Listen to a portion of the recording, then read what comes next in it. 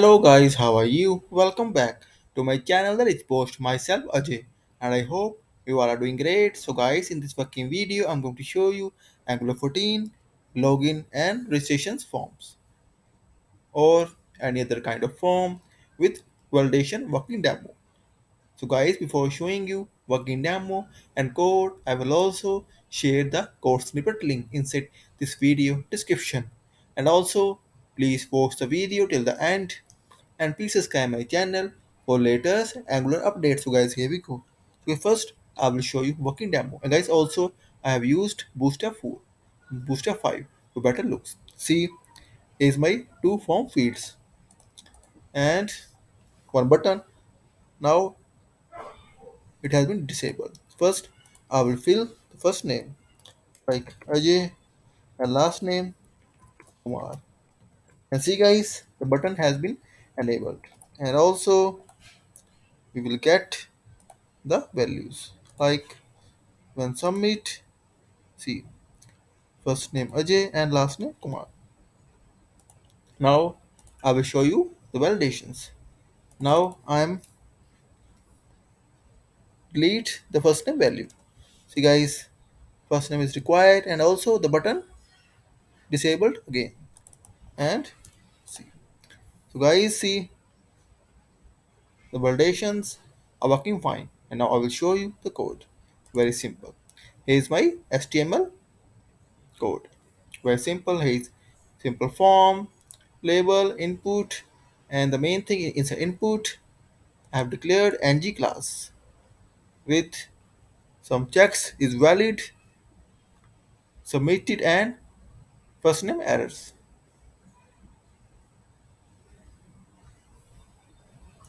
Same for last name, and also for the showing these kind of validations. Very simple. See, and if when submitted and after submitted the first name dot error, then it will add the class invalid feedback. And also one more validation, and if f dot first name dot error required, then first name validation text will be shown. And here is my app.module.ts5. The main thing is we need to call the reactive form modules for this. And also here is my component.ts file. For this, we need to import form group, form control, validators, and form builder. All are have their own properties. Like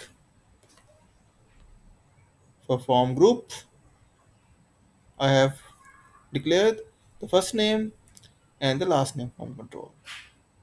And for validation purpose,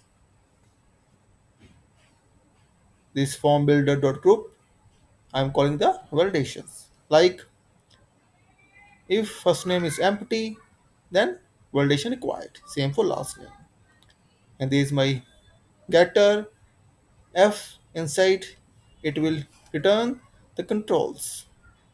And on submit, if the form is invalid, then it will return all the controls, else submit it true, then we will get all the things. So guys, have you seen? It's very simple. And like I said, I will share the code snippet link inside this video description to get the code. And if you will have any kind of query, suggestion or requirement, then please comment on this video. Also please contact me via my blog. I will share all the details inside this video description. Friends, in the end, I must say thank you for watching this video. Thank you. Have a nice day. Take care. Bye bye.